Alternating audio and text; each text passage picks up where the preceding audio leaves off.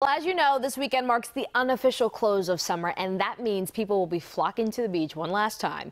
More than 2 million people expected on the road this Labor Day weekend. Now, that does include more than 440,000 people on the Bay Bridge alone. So if you are heading to the Eastern Shore, officials urge you to travel during off-peak hours. So that means before 7 or after 9 on Friday and before 8 in the morning or after 6 Saturday night.